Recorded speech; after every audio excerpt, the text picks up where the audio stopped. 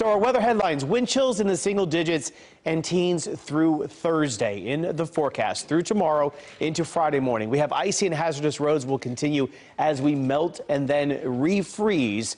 That will be a pattern for us the next 2 days. We're not going to be above freezing until midday on Friday, but then still Friday night into Saturday, we have temperatures dropping below freezing, so melting again.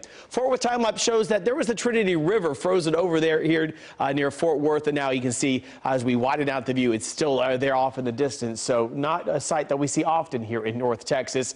27 was the high today. The best we could do, 18 is where we started out. So very cold, and right now we have our temperatures that are sitting still in the mid to the upper 20s across the majority of North Texas, 24 in Bridgeport right now to 24 in Gainesville. But when you factor in the wind, it still feels like the teens, so you need to bundle up if you are outside. We're going to be seeing those feels like temperatures dropping even more, because tonight our temperatures drop down into the upper teens to the low 20s, but the winds don't die down.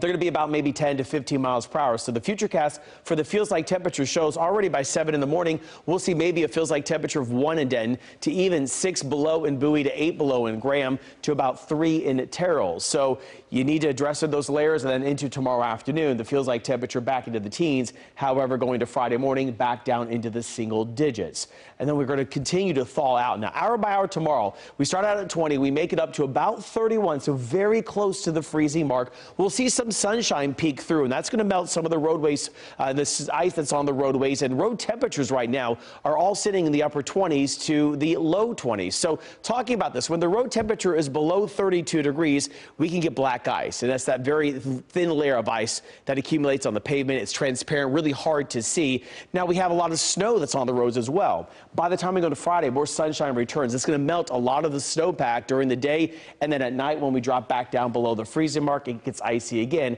and we have more black ice that's going to be on our roads. We're not the only ones dealing with the really cold air. You can see this Arctic air mass really has settled in. It's eventually going to be shifting its way off towards the east into the northeast. So here's the low pressure that I'm talking about. That lifts its way northeastward. So going into Friday, warming up a bit, into Saturday, into Sunday. But we need to look out towards the Pacific for a big ridge of high pressure to start to build in by Monday into Tuesday.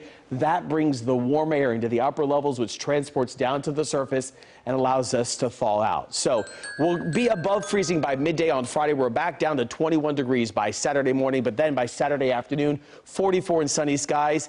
And then thankfully, Sunday morning, we don't drop below freezing. It will be cold, but not below the freezing mark. We'll make it to 55. And then by the time we go to next Tuesday, Wednesday, we're going to be seeing temperatures for highs flirting with the 70-degree mark. So a couple more days for us where we're really cold by Friday morning. And then, Doug, finally, we're thawing out. Isn't that crazy looking at Monday, Tuesday, Wednesday, and then thinking about where we are right now? Yeah, exactly. Scott, thank you so much.